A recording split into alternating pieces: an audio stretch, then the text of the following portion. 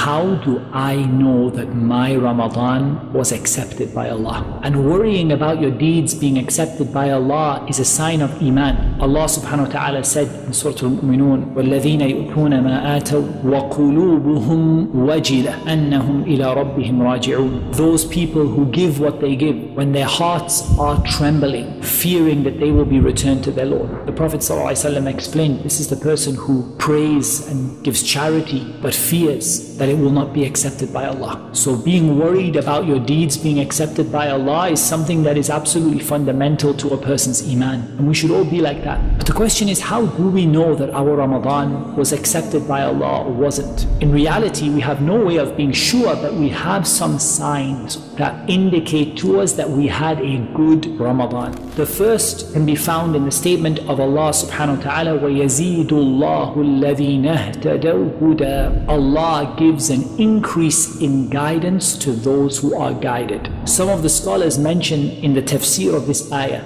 that this contains the secret as to whether your deeds have been accepted or not. If you conclude your deeds and then you are given an ability to continue and do another good deed after that, that is a sign that your deeds have been accepted. So let's take for example Ramadan and Eid. If the day of Eid is a day of obedience, a day where you still pray your Qiyamul Layl, a day where you still pray in the masjid 5 times a day, a day where you still read the Quran, then this is a huge sign that Allah Azza wa Jal has accepted your Qiyam and your reading of the Quran and your prayers in Ramadan. If however the day of Eid is a day of disobedience to Allah Azza wa Jal, a day where you stop praying after you prayed 5 times a day, a day where you disobey Allah and you turn away from the Quran, then this is a sign that perhaps there was something flawed in the way that you performed those deeds in Ramadan. So ultimately it's all about preparing for what is going to come. Ramadan was a training program. So look at the day of Eid. If on the day of Eid you become more obedient to Allah and less disobedient to Allah, then you got something out of this training program. And if on the day of Eid you become more disobedient to Allah and less obedient to Allah, this is a sign that the training didn't quite have the desired effect. And we need to turn to Allah in repentance so that Allah can replace those bad deeds with good. And Allah Azza wa Jal can take us away from that situation that we might have put ourselves into. So really now towards the end of Ramadan, get your eyes firmly fixed on the day of Eid. Plan that day to be a day of obedience and nearness to Allah Azza wa Jal, a day of happiness. And we ask Allah Azza wa Jal to accept our siyam and our qiyam, to accept our fasting and our standing in prayer, and to accept all of the other deeds that we have done in Ramadan. We ask Allah subhanahu wa ta'ala to forgive us for the deficiencies that we have had in this month, to overlook them and